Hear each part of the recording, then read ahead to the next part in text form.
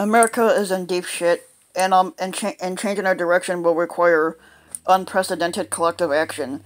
We must do no less than change important aspects of how we live and work together in our daily lives, and we overhaul the societal systems of which we are a part of. To do so requires finding out new ways to participate in our self government and to fulfill the responsibilities that we have towards one another as members of a free society. That demands we improve the methods of how we use of what we use to educate, inform, engage, and empower ourselves in our daily lives. The most difficult aspect of making this investment will be finding the time to do so.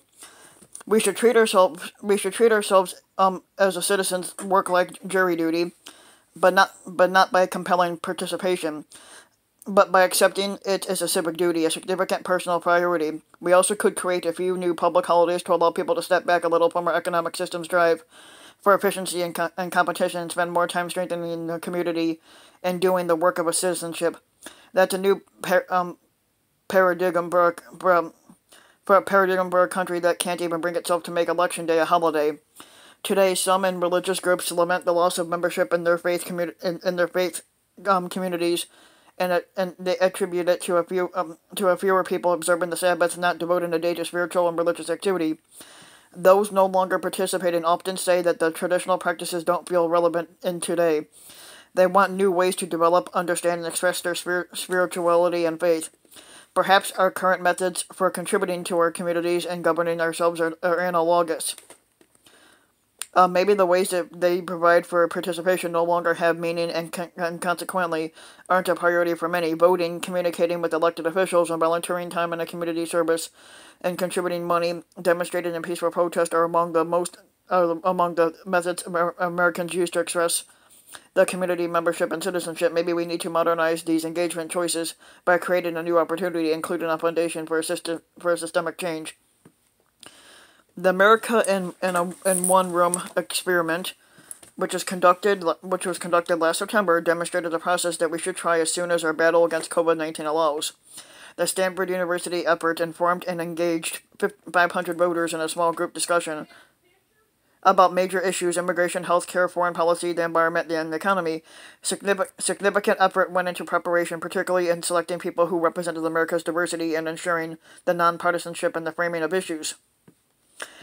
These results were that the participants learned as they deliberated a tough, complicated problems in a civil, substantive way. They listened to each other respectfully, asked questions, shared experiences, and got to know one another. As a result, some shifted their opinions on policies and issues.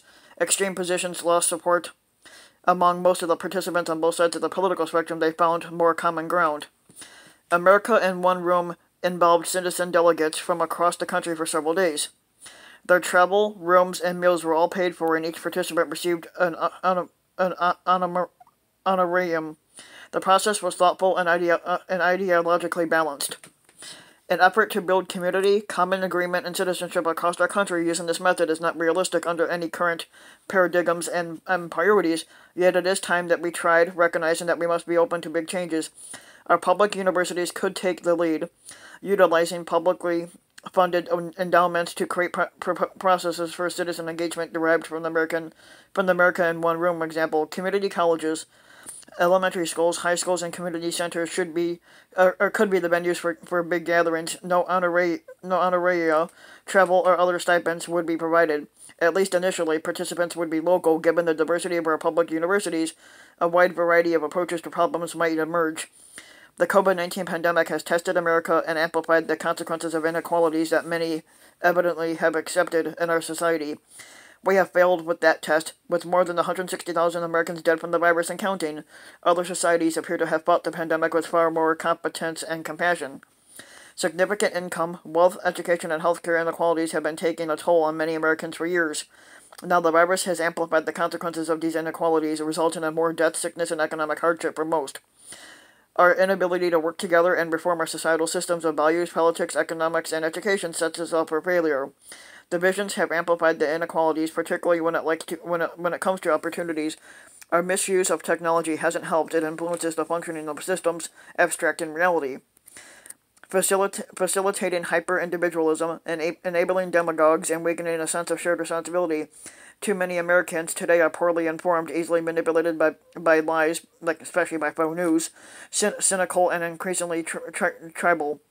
Those characteristics help sustain the political dysfunction that results in our failure to act collectively. We have stopped trying to perfect the partnership between people that made America. Historian John Meacham observed, the war between the ideal and real, between what's right and what's convenient, between the larger good and personal interests, is the contest that unfolds in the soul of every American. Our collective responses in that contest can be called the soul of our nation, demonstrations of what we, the people, really value. In December of 1776, revolutionary Thomas Paine famously wrote that these are the times that try men's souls. He also said that what we obtain too cheap, we esteem too lightly. It is dearness only that gives everything its value. How dear to us are simple competence and compassion in the way that we govern ourselves. How much do we value our neighbor's equality of opportunity for human dignity and justice? It's the partnership between people that requires commitment to one another, that which we call citizenship too ideal, inconvenient,